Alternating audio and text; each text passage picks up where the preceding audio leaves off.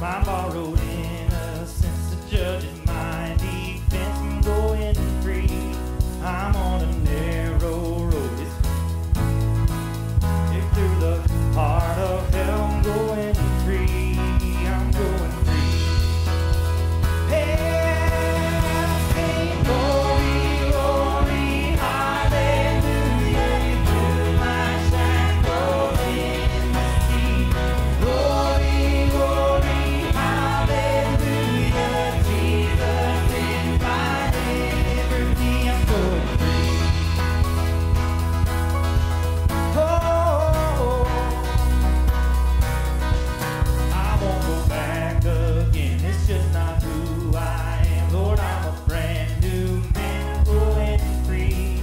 I'm on a narrow road. It's paved with grace and hope. It's gonna lead me home. I'm going free. I'm going free.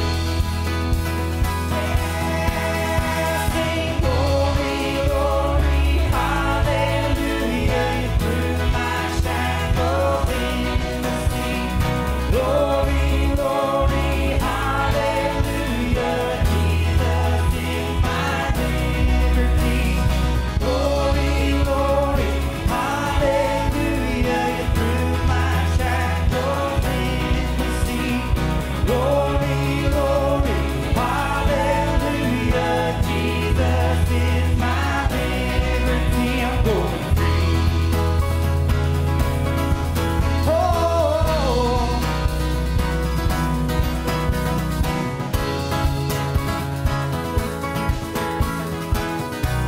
sing, I'm free.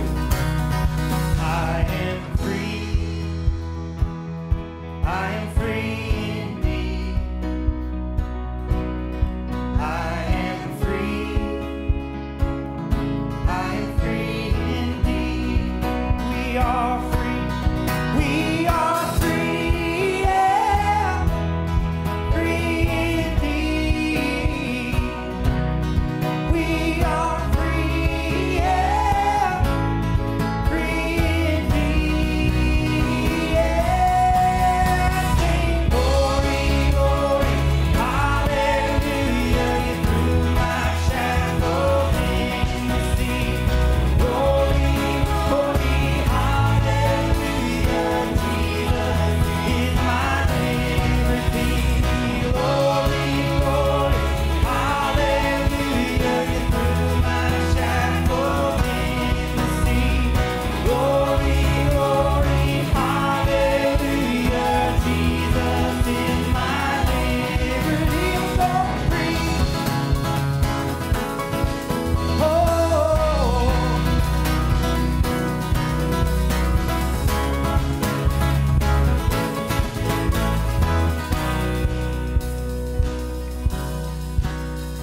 someday I'll fly away on your amazing grace. Your love is my jailbreak. I'm going free. Three, sing glory, glory, hallelujah. Glory, glory, hallelujah. Jesus is my liberty. Glory, glory, hallelujah. You threw my shackles in the sea. Glory, glory, hallelujah. Jesus is my liberty. I'm going.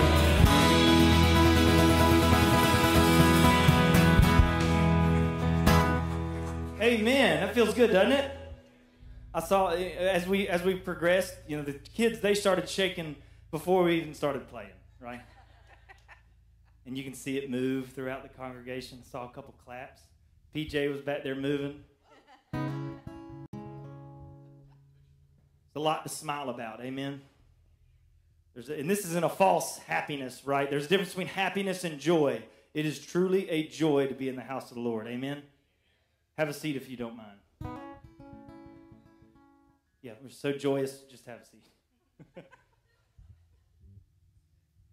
Welcome. welcome. If you are a visitor, welcome to Temple Baptist Church. It's so great to have you here. If you would, reach out to us. We want to know. We want to know that you're here. We want to know that you're interested. We want to know that you want to become a part of our family if you do. And even if you don't or you're not sure yet, there's more than enough for you to get involved in. So please let us know. Reach out to us if you are a guest. Tithes and offerings. There is a large bucket over here and a large bucket in the foyer out there. Please continue to give. God has been good to us, and He's doing at least partially. He's doing it through your giving and your tithing. So thank you for being faithful, and please continue to do so. If you are a member, today you should be receiving either from Scott or you've grabbed one or you got it by some other means. If you are a member, you should be receiving a card with 6 spots on it, and then down below there's another spot. We will be nominating today men to the office of deacon, and we'll be nominating a trustee to help to carry out some of the legal business as it relates to our church. So if you are a member, we will be collecting those by the end of service today. Please take those cards, prayerfully consider 6 names of men that you see as God-honoring and that meet the qualities of a deacon. Put those in the box, either one of those tithe boxes, and we'll collect those. And we'll begin to reach out as a deacon body to those who would faithfully serve as deacons this upcoming deacon term. Additionally, you'll see a name on there for trustee. And we seek to have 3 trustees at any given time to help carry out the legal matters as it relates to our church. So please do that. Do it prayerfully. It matters. It makes sense. It's God-honoring. It's biblical. So as you do that, do it in prayer. If you need one, keep trying to get a hold of Scott. Scott, one more right here. Trying to give him time.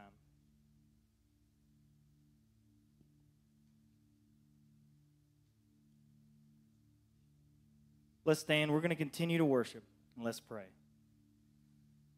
Lord God, we seek to glorify you. You've called us into community, into fellowship with you.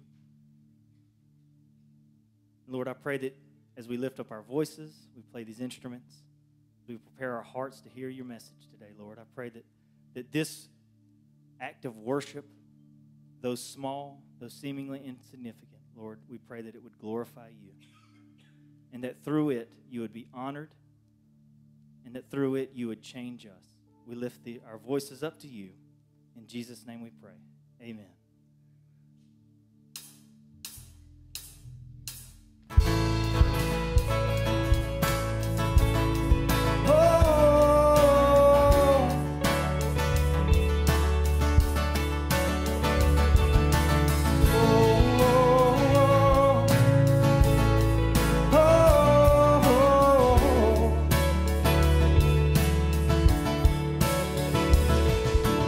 Coming on the cloud.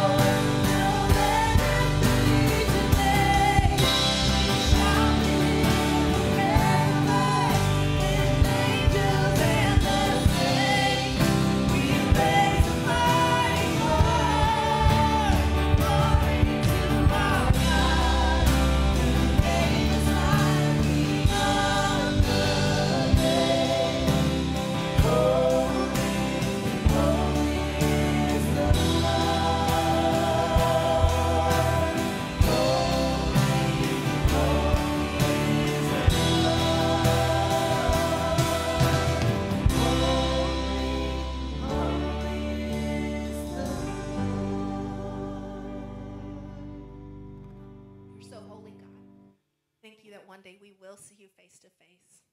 Thank you, God, for that promise of resurrection. God, thank you for your resurrection. We love you, Jesus. In your name we pray. Jesus Christ. Amen. Amen.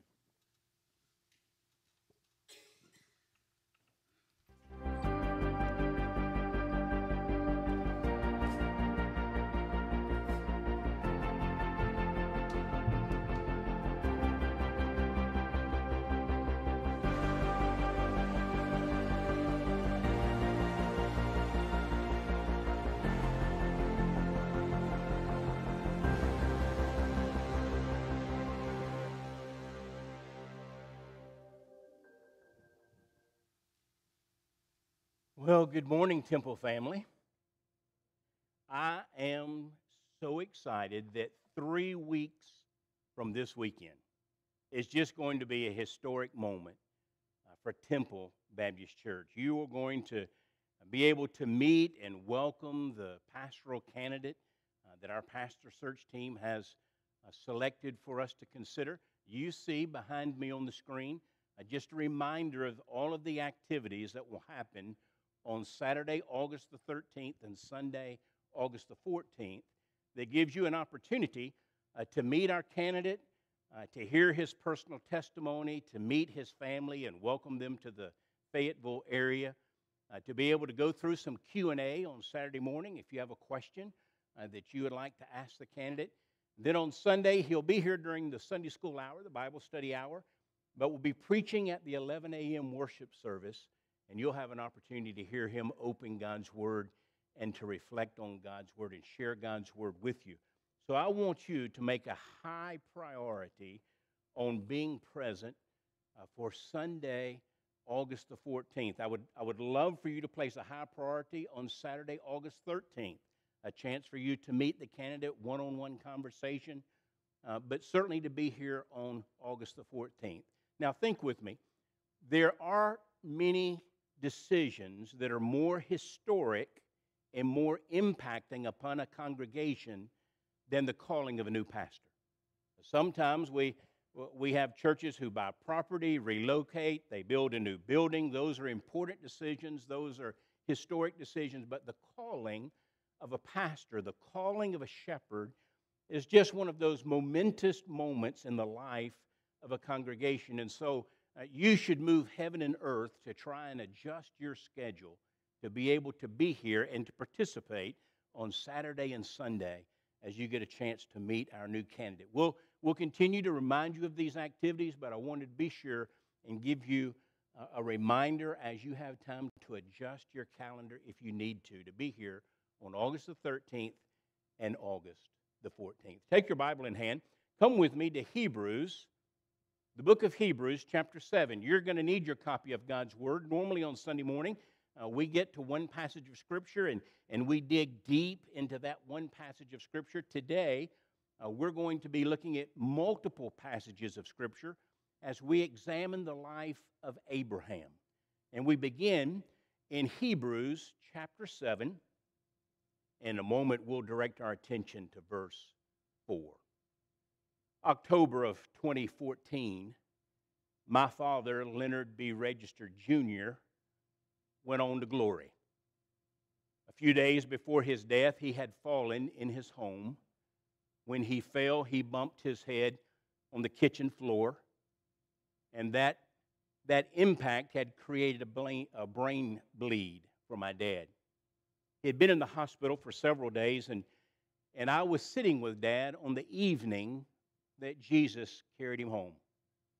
Dad had been running a fever. He had been unconscious for a couple of days, unable to communicate, unable to speak, obviously. This particular evening, my niece's pastor had come in to visit with me and to have a word of prayer with my father. It was an interesting moment because in those situations, I had always been the one giving the ministry, not the one receiving the ministry. My niece's pastor had beautiful words to share and to bring a moment of comfort and peace in my heart. He led in a beautiful prayer, and as he said amen, I began to escort him out the room. As I closed the door and turned, I noticed on my dad's face there was a wince It was the first time he had changed the expression on his face in 48 hours or more. I walked over to his bedside. I began to stroke his hair. Dad was running a pretty high temperature. I was trying to comfort him and speak loving words, compassion to my dad. I simply said to Dad, Dad, if you're ready to go, it's okay.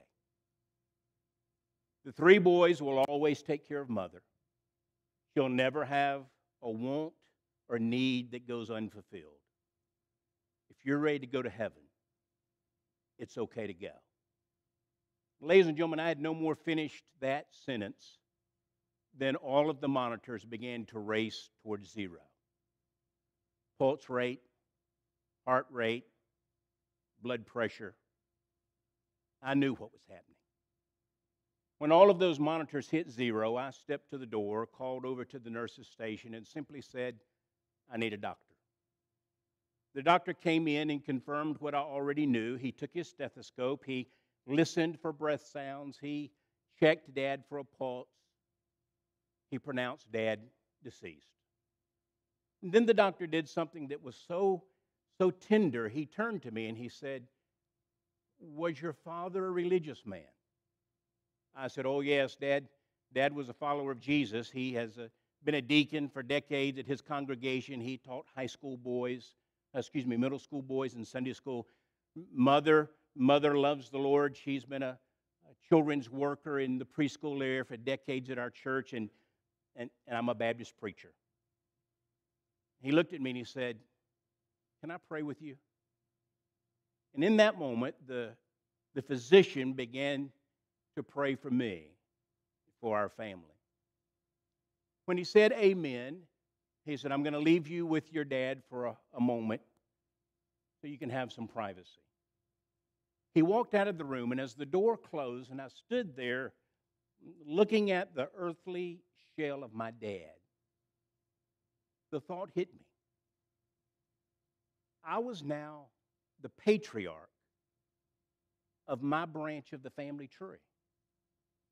Until that moment, someone else had always been the patriarch, someone other than me. It was my grandfather when he was living. He was the patriarch of the family, the one that everyone in the family turned to for wisdom, for guidance, for direction. When he passed away, my dad became the patriarch of our family, and we would turn to Dad and watch Dad's life, and his life would impact the way we lived and the decisions that we made. But now I was the patriarch. And ladies and gentlemen, I've never had a more sobering thought in my life.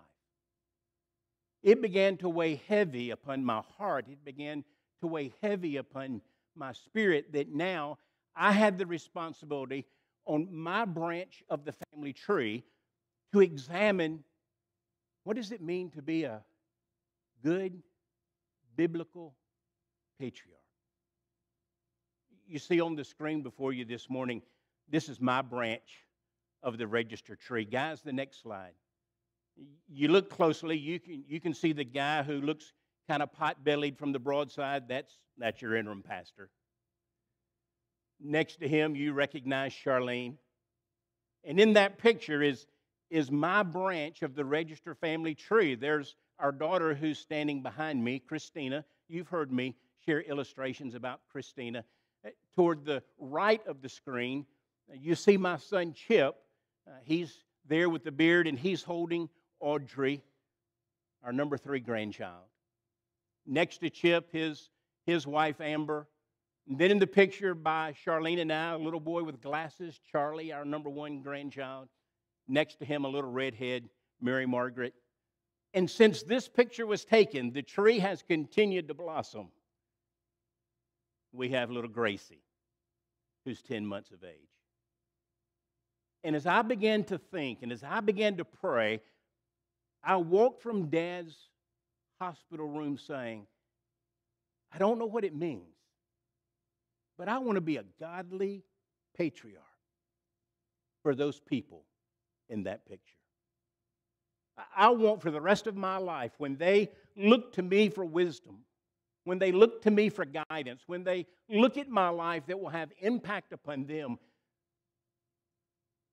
I want them to see a person who is godly in his demeanor. And so, ladies and gentlemen, I began a year-long study. What does it mean to be a godly patriarch? And this morning, what I want to do is to share 2 life traits of a godly patriarch with you, and next Sunday morning, to culminate this thought by sharing with you the last 2 life traits of a godly patriarch that I've been able to identify in Scripture. And they all flow from the life of a man named Abraham. Hebrews chapter 7 and verse 4. Look how the Bible refers to Abraham.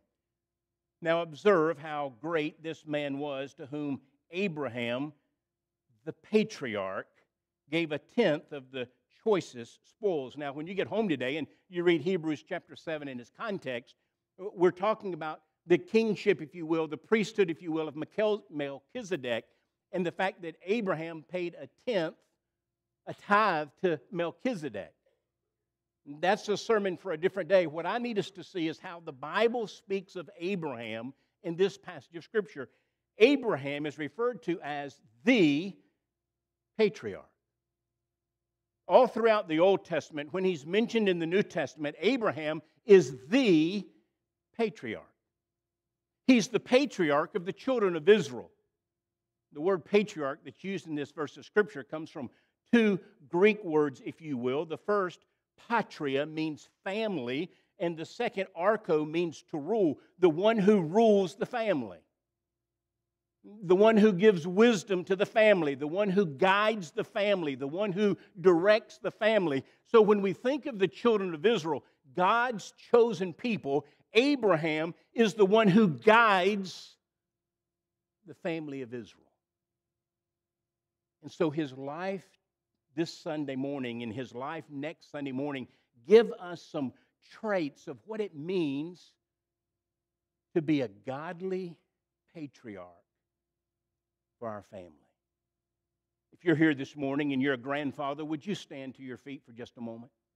You're a grandfather, regardless of the age of your grandchildren. Sir, I am speaking to you today. More than likely, at your age in life, you're probably already the patriarch of your family. If not, it will soon happen. I'm speaking to you today. If you're here this morning and you're a grandmother, would you stand to your feet alongside of these men? Grandmothers, would you stand to your feet? This morning, I'm using the term patriarch, but I want you to understand that what we learn in Scripture today speaks to the role of a matriarch as well. Sometimes we men do not step to the forefront of our families and provide the godly guidance that we should. Ladies, when that happens, it's your turn. And so while I speak the word patriarch this morning and next Sunday, ladies, I want you to understand this applies to you as well. Please be seated, grandparents. I salute you. Now, if you're a mom or a dad, would you stand to your feet for just a moment? You're a mom or dad. We're reaching down to that next generation. You see, what we study today is future investment in your walk with the Lord. It is preparing you for a role that one day will be yours. My grandfather, Leonard B. Register Sr., passed from this life, and my dad, Leonard B. Register Jr., became our patriarch. When my dad passed away in October of 2014, I became the patriarch of my branch of the Register tree. But listen to me, Mom and Dad. One day my life's going to be over on this earth. And my son, Chip, will become the patriarch of our family. He should prepare himself for that role. Mom and Dad, you should prepare yourself for that role. One day, our family will look to Chip for guidance and wisdom and direction. One day, Mom and Dad, your family is going to look to you. And the truth is, one day Chip's not going to be on this earth either. And then Charlie, that little bi-speckled young man you saw in the picture a moment ago, will be the patriarch of our family. It's a generation to generation to generation responsibility. You can be seated, parents. And so this morning, while I'm talking about being a patriarch, I want us to know it applies to all of us. One day, all of us will step into the role of being the person that our family looks to for wisdom, guidance, direction, an example of how to live. And so let's learn from Abraham. The first thing I want you to see is that a godly patriarch has an intimate relationship with God. A godly patriarch enjoys an intimate relationship with God. Come with me to the book of Isaiah, Isaiah chapter 41. Isaiah chapter 41. And in verse 8, the Bible is recording the words of our Lord, and the Lord says something very interesting about Abraham. Life trait number one, a patriarch enjoys an intimate relationship with God. Isaiah 41, verse 8. But you, Israel, my servant, Jacob, whom I have chosen, descendant of Abraham, my friend. God speaking of Abraham, God says Abraham is my friend. The word friend that's used there in that verse of Scripture is a powerful word. It doesn't mean a surface, shallow relationship. I don't know about your life, but in mine, sometimes I refer to people as friends, and really it's a very surface relationship. I know their name. Maybe I know what role they play within our organization at work.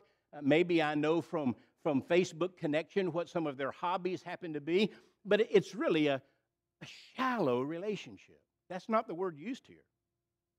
The word being used in this verse of Scripture, when God says Abraham is my friend, God chooses a word that speaks of a close, intimate, strong relationship. God says Abraham is my friend. Abraham is a person who has a relationship with me. He's close to me. He's intimate with me. He has a strong relationship with me. It's as if God is saying, Abraham he's my best friend. Look how God says it. Descendant of Abraham, my friend. Not Abraham, one of my friends. Not Abraham, a friend. He says, Abraham is my friend.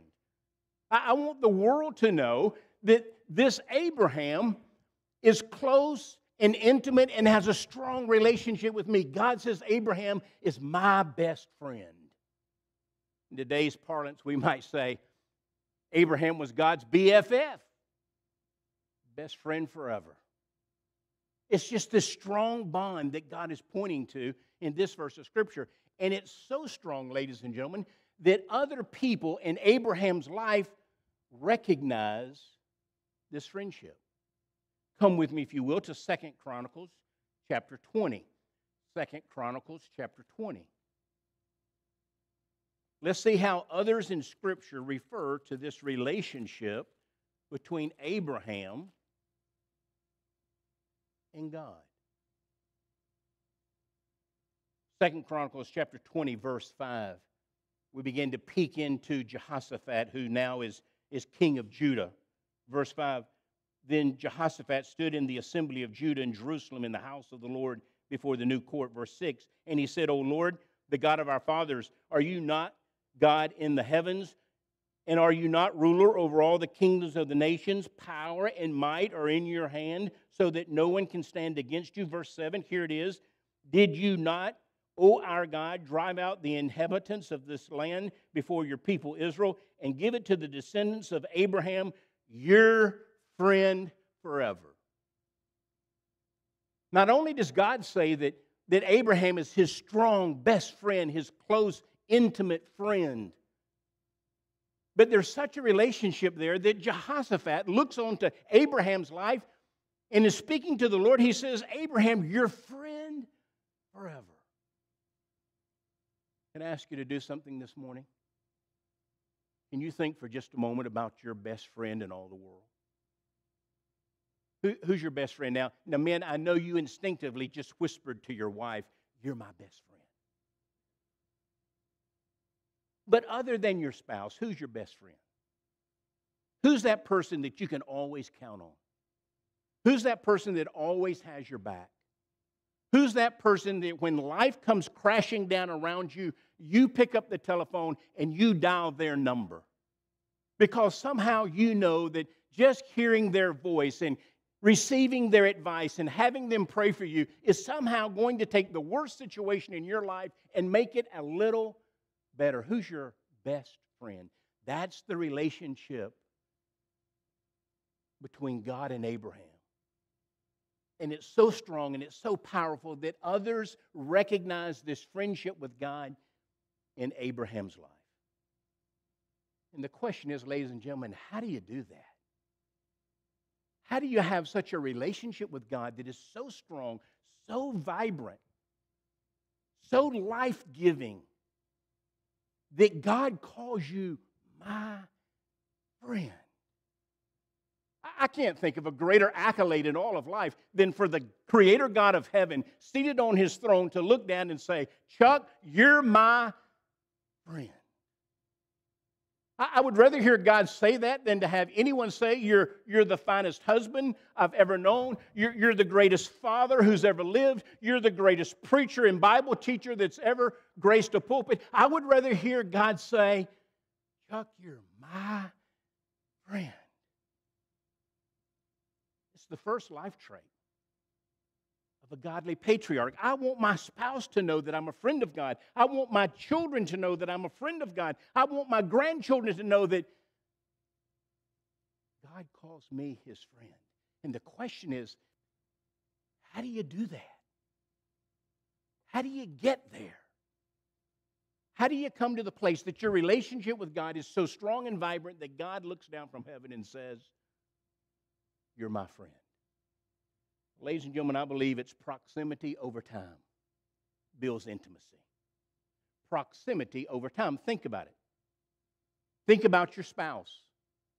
Years ago, you had your first date with your spouse. And on that first date, you got to know one another a little better, but there was not a degree of intimacy, not a degree of personal connection, not a degree of being on the same mental plane, if you will. You were just enjoying one another's company. But one date led to a second date, and a second date led to a third date. And with each passing date, in togetherness over time, proximity over time, you grew closer and closer and closer. Till finally you were intimate enough in your relationship that you said, we need to be husband and wife. We need to join our lives together. And you stood before a minister and he pronounced you husband and wife, and you thought you were as intimate relationally as you could possibly be in that moment. And those of us who have been married 25, 30, and 40 years know you're just getting started. I read an article yesterday. I hope you'll look it up. I found it on Twitter. It's a Fox News article. This couple in Ohio celebrating their 100th their 100th birthday. Did anybody see that article? They've been married 79 years. 79 years. And the article talks about when they first met, and they met in church. See, that's where you meet a good spouse, in church. They met in church. Went to an ice cream parlor after that first revival service and began to talk and enjoyed having each other's company. And so the man started going back to the same church so he could see that pretty little girl. And proximity over time. They became more intimate, closer and closer. Their heart were wed more closely together. Proximity over time. So how do you do that with God? You do it through the study of His Word. You do it through prayer. How do you become intimate with God? How does this intimacy grow between you and the Lord? It grows as you devote yourself to the study of His Word, and as you spend time pouring your life and pouring your heart into His Word, and as you speak to Him in prayer, and He speaks to you in prayer, in the Word and in prayer, proximity over time, this relationship grows. Ladies and gentlemen, what I'm simply saying to you this morning is, being a godly patriarch, being a godly matriarch, it all starts in your relationship with God. Intimacy with God. That begins by surrendering your life to the Lord Jesus Christ sir, ma'am. Intimacy with God begins by saying, you know, I've messed my life up. I've tried to direct my life and control my life and lead my life, and I've just made a mess of my life. And Lord, would you just forgive me for making a mess of my own life? Jesus, would you come into my heart and take control? Would you be the Lord, the Master, the Savior, the King of my life? I surrender my life, as messy as it is, I surrender my life to you, Jesus. That's where intimacy begins. And then you lay on top of that relationship, Bible study, prayer, Bible study, prayer, Bible study, prayer. The more time you spend with the Father, the closer you grow in your relationship. Abraham, he enjoyed an intimate relationship with God. The second one I want you to see, the second life trait, is found in Genesis chapter 12. Turn with me, Genesis chapter 12. Genesis chapter 12. In Genesis chapter 12, we see this second life trait, faith in the Lord, that activates obedience and culminates in worship. Now, let me say that again. It's a long sentence. Life trait number 2 of a godly patriarch, faith that activates obedience, faith that leads you to be obedient to the Lord, and that obedience culminates in worship. You see, ladies and gentlemen, to be a godly patriarch, it's not enough simply to be obedient to the Lord, though obedience is important. Where we have to move to is obedience that culminates in worship. Let me show you that in Abraham's life. Come with me, Genesis chapter 12.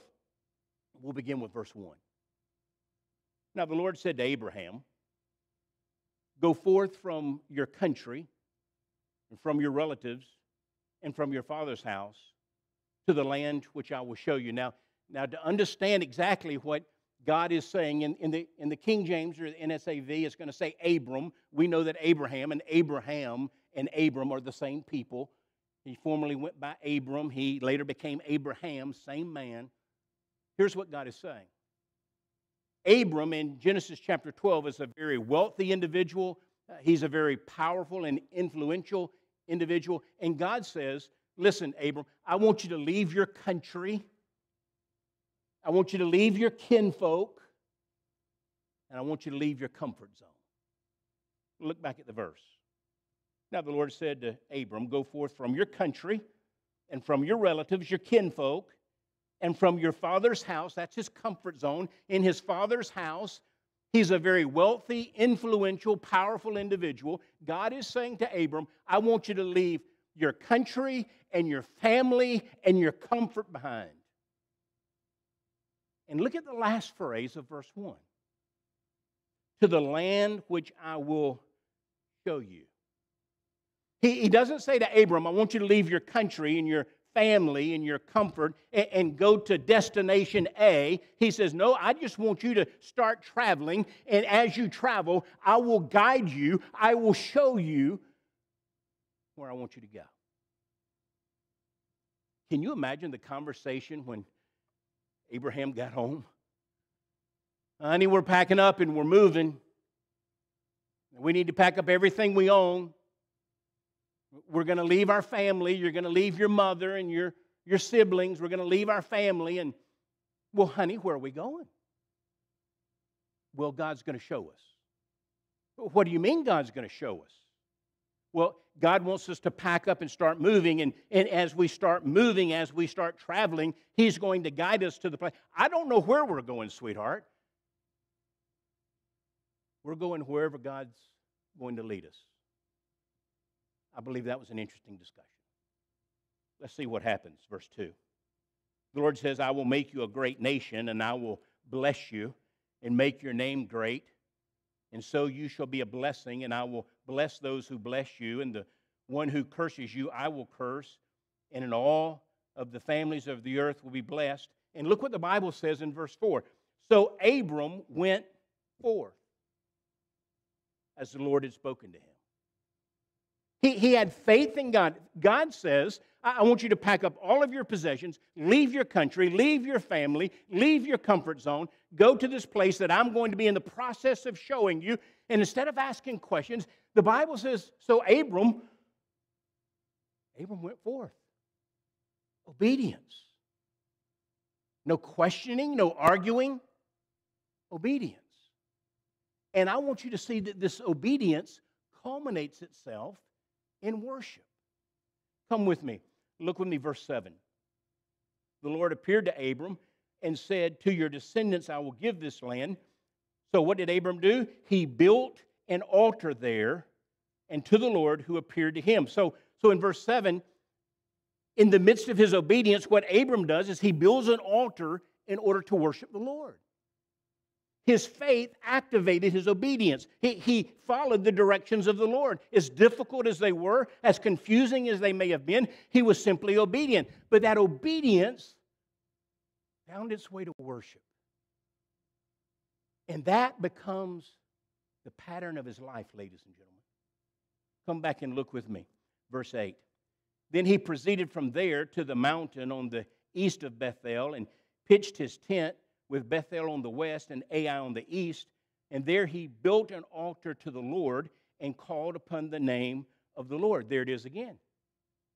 We see this unfolding in Abraham's life. He's obedient, but his obedience always leads him to a point of worship. Look with me, chapter 13. Let's see this pattern as it continues. Verse 3. He went on his journeys from the Negev as far as Bethel to the place where his tent had been at the beginning, between Bethel and Ai, to the place of the altar which he had made there formerly, and there Abraham called on the name of the Lord. Verse 18, then Abram moved his tent and came and dwelt by the oaks of Mamre, which are in Hebron, and there he built an altar to the Lord. So we see this obedience, worship. Obedience, he travels a little further, he worships. Obedience, he travels even further in his journey, he worships. It's a pattern in his life. Listen, sir, you can't be a godly patriarch unless the people in your family see that when God speaks into your life, you're obedient, but your obedience eventually leads you to a moment of worship. Now, the greatest example of this principle is seen in Genesis chapter 22. Come with me there. Genesis chapter 22. In Genesis chapter 22, we see one of the mountaintop passages of Scripture about Abraham. Verse 22. Now, it came about after these things that God tested Abraham and said to him, Abraham, and he said, I am here. He said, take now your son, your only son, whom you love, Isaac.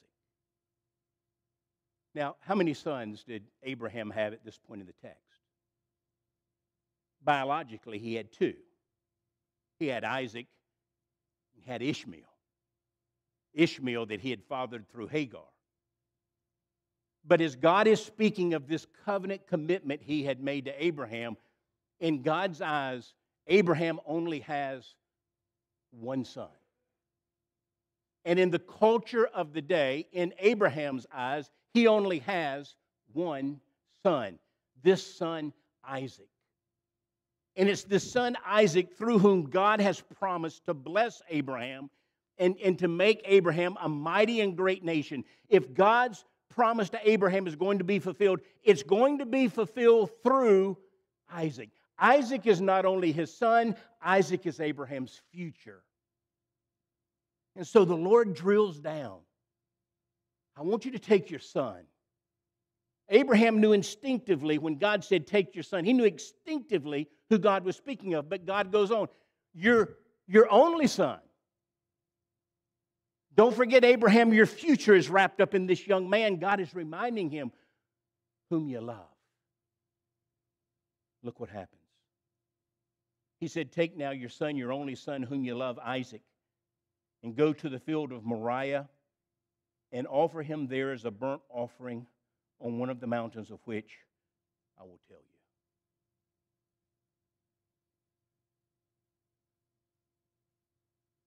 What a command from God. Abraham, take your son, your only son that you love with every ounce of your being. His name is Isaac. I want you to take your son, and I want you to offer him as a sacrifice unto me. Ladies and gentlemen, I don't know how you would have responded at this point in the story. Maybe you would have been just like Abraham, but I have to confess to you, I would have failed miserably. When I understood that God was asking me to sacrifice my son Chip as an offering unto the Lord, I would have begun by questioning God. Lord, I don't think you understand what you're asking. This is so contrary to your character. You're a God of love and compassion, but yet you're asking me to sacrifice my son. I would have begun to question God. If that didn't work, I would have begun to bargain with God. Lord, not my son. Take me. Let me be an offering. I'll take my own life on the altar as a sacrifice to you, Lord. Don't not Chip. Take me. Ladies and gentlemen, if that hadn't have worked, I would have to be honest with you, I would have just lived in disobedience. It's as honest as I know how to be this morning. Slay my own son? Take the life of my own son? I know my wicked heart enough to say I would have chosen total disobedience before the Lord. But not Abraham. Look what the Bible says, verse 3. So Abraham rose early in the morning. Must have been the longest night of his life. Abraham, take your son, your only son, whom you love, Isaac, and offer him as a sacrifice unto me on the mountain that I'll show you. Must have been the longest night of his life. A sleepless night. An agonizing night. It is obedience, verse 3. So Abraham rose early in the morning, saddled his donkey, and took 2 of his young men with him, and Isaac his son, and he split wood for the burnt offering, and rose and went to the place of which God had told him. On the 3rd day, must have been the longest journey of his life. Can you imagine? Can you imagine traveling with your young son for 3 days and nights, and you know that eventually you're going to bind him and place him on an altar, and you're going to take a knife and claim his life? Can you imagine the conversation that happened between that father and an inquisitive child as they traveled for 3 days?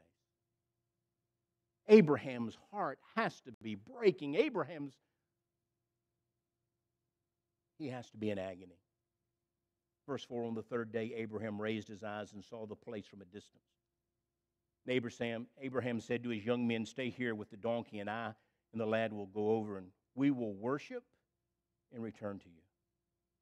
Abraham took the wood of the burnt offering and laid it on Isaac his son, and he took in his hand the fire and the knife. So the 2 of them walked on together. Isaac spoke to Abraham his father and said, my father. He said, here am I, my son. He said, behold the fire and the wood, but where's the lamb for the burnt offering? A stake through Abraham's heart. Dad, I see the fire. I see the wood, the knife. Dad, where's the lamb? Verse 8, Abraham said, God will provide for himself the lamb for the burnt offering, my son. So the 2 of them walked on together. Then they came to the place of which God had told him, and Abraham built the altar there and arranged the wood and bound his son Isaac and laid him on the altar on top of the wood. And Abraham stretched out his hand and took the knife to slay his son. Ladies and gentlemen, can we doubt Abraham's obedience? He does exactly what God commands him to do. It doesn't make any sense to Abraham. It is contrary to every emotional fiber in Abraham's body. He loves his son, but he's being obedient to God. That's what godly patriarchs do. They live a life before their family So the family sees their faith activates obedience. And when God even asks the unthinkable, they're willing to be obedient. But I want you to see that obedience quickly turns to worship. Verse 11. But the angel of the Lord called to him from heaven and said, Abraham, Abraham. He said, I am here. He said, do not stretch out your hand against the lad and do nothing to him, for now I know that you fear God, since you have not withheld your son, your only son, from me. Then Abraham raised his eyes and looked, and behold, behind him a ram caught in the thicket by his thorns. And Abraham went and took the ram and offered him up for a burnt offering in the place of his son he worships. We're talking about being a godly patriarch for our families. Number one, a godly patriarch enjoys an intimate relationship with God. Number two, a godly patriarch has a faith that activates obedience. Even when God seemingly asks the unthinkable, it activates the obedience, but it doesn't stop with obedience. It somehow finds its way to worship. And that's what we see at the close of this story. Abraham, who was obediently ready to offer his son, comes to verse 13, where he offers a ram in worship to the Lord. Next week, we're going to look at life trait number 3 and life trait number 4. We're going to see where those life traits bring Abraham in his life. But I just want to take us back where we've already been this morning. You can't begin to be a godly patriarch unless you enjoy an intimate relationship with God. So intimate that God calls you his friend, his best friend. And the first step toward being the best friend of God is for Jesus Christ to be your Lord and your Savior. There are some grandfathers here this morning that may very well need to ask Jesus to be their Lord and Savior this morning. There are some grandmothers here. There are some fathers, mothers, future patriarchs in this room watching by way of television. And today what you need to do is just take one step toward being a friend of God by asking Jesus to come into your life, to reign supreme as your Lord and Savior. Every head bowed, every eye closed for just a moment. Every head bowed. In order to take that step toward the Lord through faith in Christ, you have to acknowledge your sinfulness. You've been leading your own life and you've made a mess of it. And you've said things and thought things and done things that have broken God's heart. Jesus died for you, and this morning you should confess your sin. Acknowledge that Jesus died on the cross for you, and then ask him to come into your life, to forgive you of your sin, to become your Lord, Master, Savior, to direct your life. That's taking a step, the first step toward being a friend of God. I pray this morning, if you've never committed your life to Jesus, you would take that step today. If you would be willing in a moment, as we stand in just a second, as the band begins to play and sing, I'll be standing here and I would love to pray with you and help you to verbalize to the Father your confession of sin. To verbalize to Jesus that you long for him to take control of your life. I would love to help you verbalize your heart in prayer. Maybe you're here and you haven't been the patriarch, the matriarch that you need to be, and you want to come to this altar and just offer up a brief moment of prayer. Lord, help me in the days to come to be the patriarch and matriarch my family needs. Godly in every way. Maybe you're here, your church membership is somewhere else. You want to be a part of this church family on the verge of welcoming a new pastor. You would come. We would love to welcome you into our family here at Temple. You respond to God as he speaks to your heart. Lord, take control of this moment. Speak and speak clearly. Help us to have the courage to follow your leadership. And we pray that in Jesus' name. Amen. We're standing to our feet. You come as God speaks to your heart today.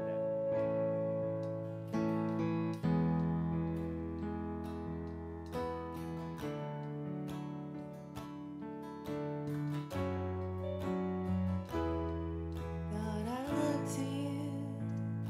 I won't be overwhelmed. Give me vision to see things like you do. God, I look to you. You're where my help comes from. Give me wisdom. Know just what to do.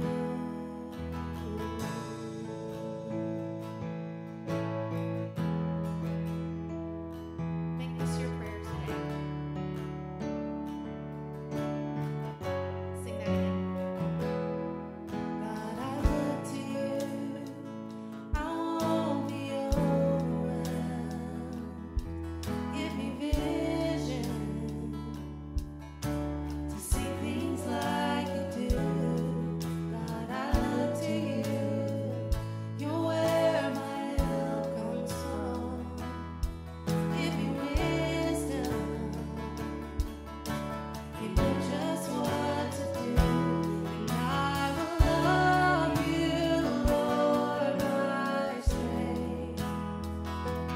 I will love you, Lord, my shield. I will love you, Lord, my rock. Forever all my days I will love you,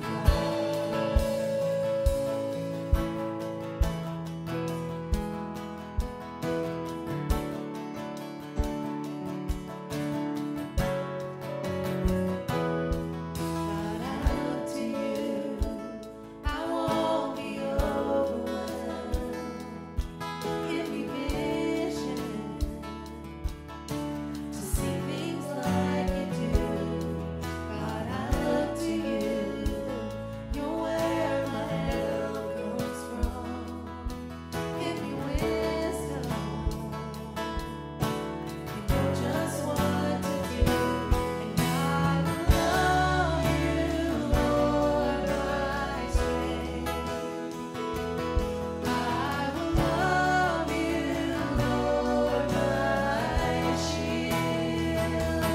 I will love you, Lord, my rock. Forever all my days I will love you.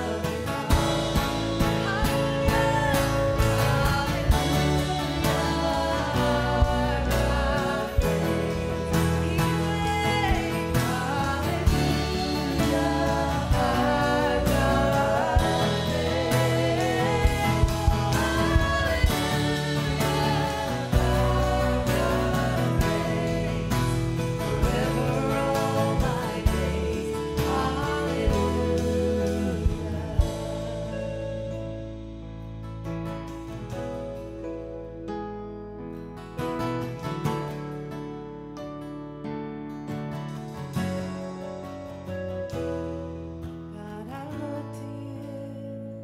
I won't be overwhelmed. Give us wisdom. You know just what to do.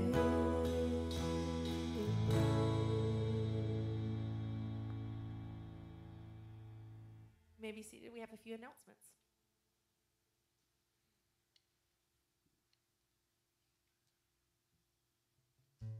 So the first announcement that we have today is Vacation Bible School, and I do apologize. I have not given the times every time I have announced it in church, but it starts July 31st through August 3rd. It's the Sunday through Wednesday. It's in the evening from 5:30 to 8:30. 5:30 starts supper. Have a little supper time over here, and then at 6:30 we'll start Vacation Bible School, or the six. I'm sorry, just kidding. See, I'm even getting it wrong there. So tell all your friends, tell all your neighbors, tell all your people, and if you still want to volunteer, I'm sure that you can do that. So there you go. Find Pastor Brian or anyone you can get your hands on, and we'll try to help you. Don't lay your hands on us. I mean, unless you want to pray for us, that's fine too. Okay. New Beginnings has an event on August 11th at 6:30 p.m. And they will be in the fellowship hall for an ice cream social. Bring a topping to share, and the ice cream will be provided. And then the guest speaker is our very own Gary Dudley. So if you want to go to that in New Beginnings, then you can contact Michelle Dudley. And yeah, and then now we have to talk about deacon nominations. All right, if you filled out your card, please place it in one of the two generosity boxes, and we'll collect those. We'd like for you to fill out every blank on there, but if not, even if you don't, if you are a member, fill out the card, put those deacon nominations in there along with the trustee nominations. We'll collect those, and before too long, we will present to you as a church those men in order to be voted on and confirmed. So please don't forget to do that, because we know that the Lord is working in the men and calling leaders into leadership here within our church. All right, let's stand. Lord God, we serve you. We dedicate ourselves to you. Let us not walk out of here unchanged. Let us not walk out of here unchallenged. Certainly as men and as leaders within our household, Lord, I pray that you would empower, equip, prod, poke, drag us along, and stop at nothing, Lord, to call us into closer fellowship with you so that we may lead in a godly way. In Jesus' name we pray. Amen.